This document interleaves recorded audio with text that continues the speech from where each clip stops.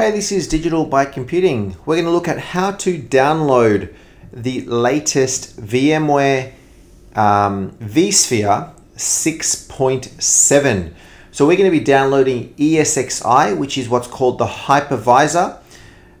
This is essentially the ISO file that you're going to download to install onto your server, onto your desktop, onto your laptop, whatever you want.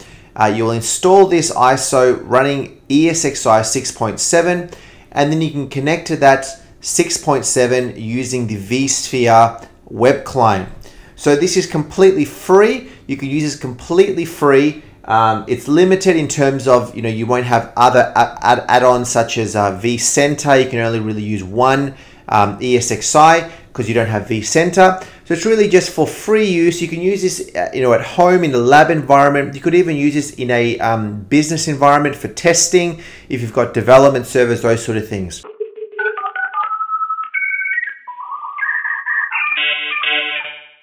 So what we're going to do is we're going to go into our browser, into any browser.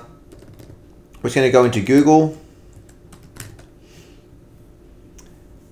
All right, and we're going to look for download free ESXi 6.7.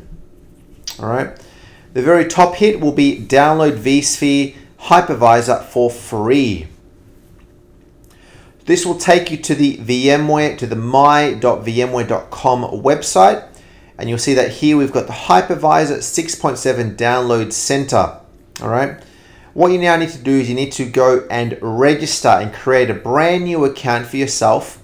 It will then generate a license key for you that you can use once you've downloaded the ISO. You can use that license key and then you're fully legitimately licensed for vSphere 6.7. So we go ahead and create an account. You go and do that. We're not going to go through how to create the account. So go and do that yourself. And then we'll check back once you've logged in. So once you've logged in, we're presented with this same screen, all right, where we were before, installation and configuration. All right, it's going to give you a little bit of a guide here on how to install ESXi. Again, this video is just about downloading it. We're not going to go through how to install it itself. But the license and download, you'll see that here I've now got a license key, right? Nice and easy, free, that you can use on as many instances of VMware that you really need, as long as they're all individual instances. And you can go ahead and download it straight from here. So manually download. This is going to download the Hypervisor, which is the ESXi ISO, and it's at this stage it's 330 meg big, and this is an ISO format and includes VMware tools as well for installing on the VMs once you have built them. Manually download. So that is going to start to download that ISO.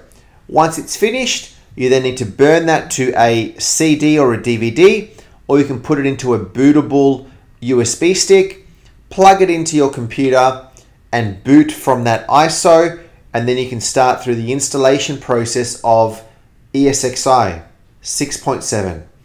So that is really it. So that is the download is just about to finish right here. That's the simple steps on how to download the vSphere Hypervisor 6.7 from the VMware website. I hope you found this helpful. Comment below if you did find it helpful, and we'll talk to you next time. So if you found that video helpful, please like it and subscribe to my channel Digital by Computing just on the button there for more videos.